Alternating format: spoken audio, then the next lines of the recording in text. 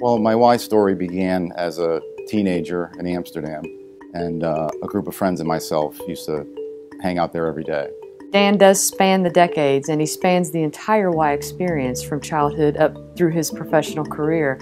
And what he does also is brings that wealth of experience through his years on the board. You know, back in the day, that was what I thought the Y was, all about the sports training and the gym and pool aspect.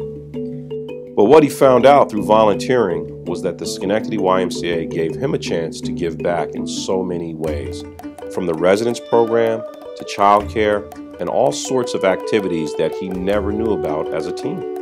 Right now, there's a kid out there, or lots of kids out there like me, who their experience as a kid will make them gravitate towards the YMCA as a volunteer opportunity when they grow up. And I think that's very important. You know, there's lots of kids out there, whether they're being scholarshiped or not, that are having such a positive experience at the YMCA that when they grow up, they're going to say, I want to give back. You know, they did something for me when I needed it, and I want to give back.